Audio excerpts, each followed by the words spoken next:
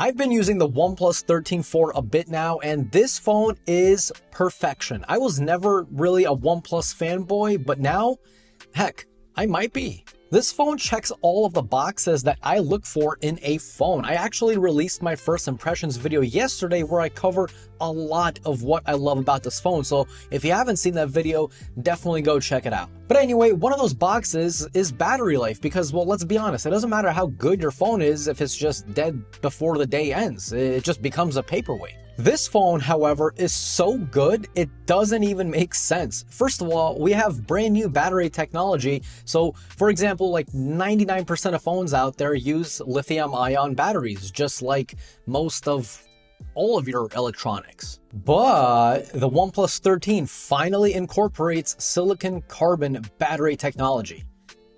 That's huge. This is super important because it allows companies to stuff more battery into a smaller footprint. So as an example, this phone has 6,000 milliamp hour battery inside. 6,000, and it's only 8.5 millimeters thin. I mean, even with this case on, by the way, this OnePlus case is pretty sick looking, not gonna lie.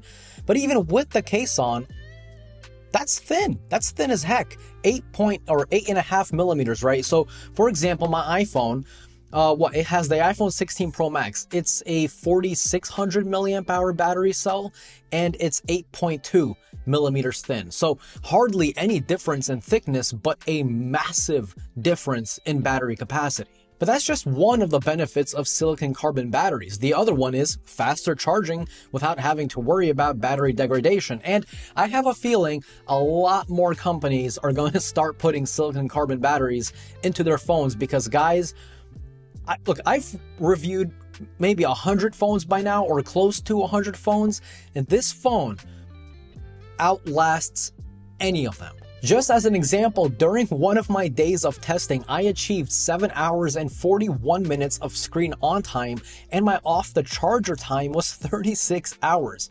In other words, a day and a half. That's crazy. Oh, and I forgot to mention, that was with scheduled dark mode. So throughout the entire day, it's on light mode and only goes into dark mode like past 5 p.m. or exactly at 5 p.m. I forgot what I have it set at. But anyway, that's just crazy. Other phones that I reviewed, for example, the Pixel 9 Pro XL. This phone also gets me around 7 hours of screen on time, but the off the charger time is much lower, like closer to 15, 16, 17 hours off the charger. This is 36 hours off the charger.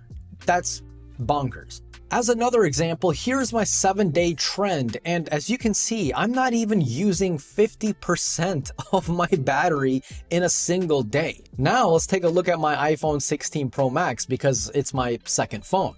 And as you guys can tell, I'm already laughing and smiling because it's nowhere close. On this specific day where I used the most amount of battery, about, I don't know, 75 to 80%, it only got me a screen on time of 2 hours and 42 minutes, with my screen idle time being only 4 hours and 10 minutes. Or on this day where I got exactly 50% of my battery and it only got me an hour and 31 minutes of screen on time and nearly 4 hours of idle time. The iPhone has just been the most inconsistent phone for me when it comes to battery life. I don't get it, but it's not good.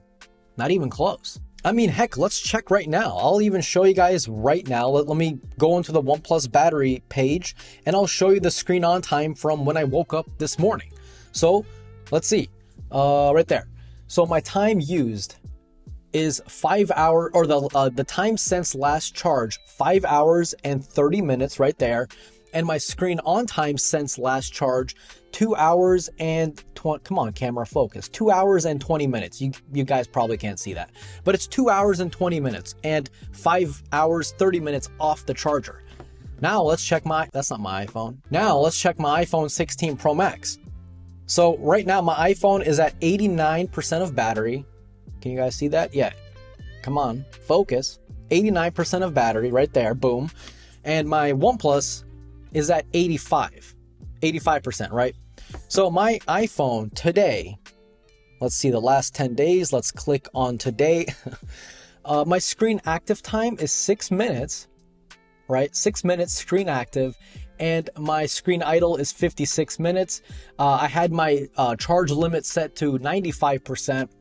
And like I said, the phone now is at 89%. So I use 6% of my battery with only a screen active time of 6 minutes and my screen idle time of 56 minutes. That's horrible. And like I said, with my OnePlus 13, my battery life is at 85%, and so I lost 15% of battery because I did charge it to 100%. So 15% of battery is getting me 2 hours and 21 minutes of screen on time and 5 hours 31 minutes since last charge. You cannot kill this phone in a single day. It's not possible. But even if, and that's a big if, you somehow manage to drain the battery throughout the day, don't worry, you can plug it into the included 80-watt charger. Thank you, OnePlus, for not skipping out on that. And in 15 minutes, you have enough battery to last you the entire rest of the day, well into the next day, actually. Look, whatever OnePlus did, it's so good. So if you guys were wondering how good the battery is on the OnePlus 13, I hope this video helped you out. You don't have to worry, believe me. As someone that tested, like I said, close to 100 Android phones by now, believe me when I say this, you don't have to worry, like at all. So if any of you guys have the OnePlus 13, let me know your experience down below with the battery life. And if you're thinking about buying the OnePlus 13, let me know what feature you're excited for the most, because the cameras are really good. Like a lot more videos coming up, so subscribe if you haven't already. And like I said, if this video helped you out, leave that like button. And that's it. As always, this was Mark from Mark's Tech. Adios.